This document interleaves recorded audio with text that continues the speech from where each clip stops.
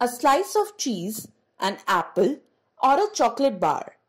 All these delicious food we eat has to be always churned down before they get into our digestive system.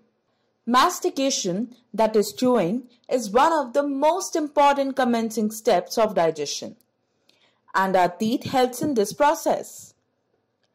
They help in biting, chewing, and grinding the food we eat. To understand teeth, let us begin with the structure of typical tooth. A tooth consists of two main regions. One is above the gum surface and other is present below it. So what are gums? Gums are the soft tissue linings in the mouth and they are called gingiva. Gums appear to be hard and they are tightly bound to the bones under soft tissues. And they are also made up of soft tissues. That's why they are also called soft tissue linings.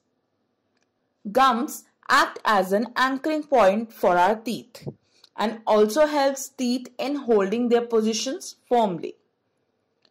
The upper part of tooth above the gums is called as crown and it is also referred to as crown of our tooth. This part is exposed to all kinds of food particles which also encounters microbes as well. It needs to be well protected. Hence, it is coated with an extremely hard covering named enamel. Enamel is the hardest tissue in the human body.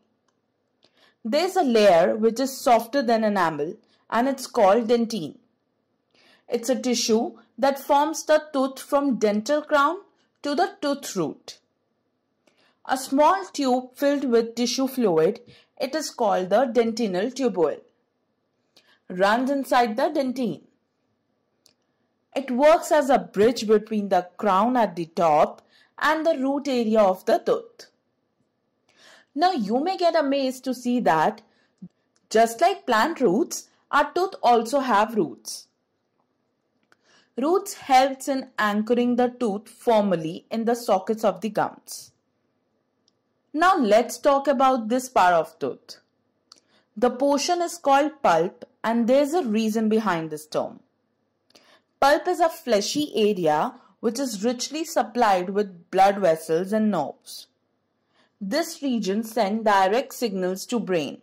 So whenever we have pain, brain gets its signal from this region. Also, blood vessels in this pulp help in nourishing the tooth. Then there is a cementum, which is a tough layer and it helps in covering the root. Do you know its hardness is similar to the bone? Now what is a periodontal ligament? Basically, it's tissue which consists mainly of fibrous tissue, which helps in connecting tooth root and alveolar bone. So it helps in reducing the force of tooth directly on alveolar bone while chewing fruit. Alveolar bone, this bone supports the tooth. When a large part of alveolar bone is destroyed by periodontal disease, the tooth becomes loose. As you can notice here, the structure widely spread across the complete root of the tooth. So today, we learned about structure of tooth.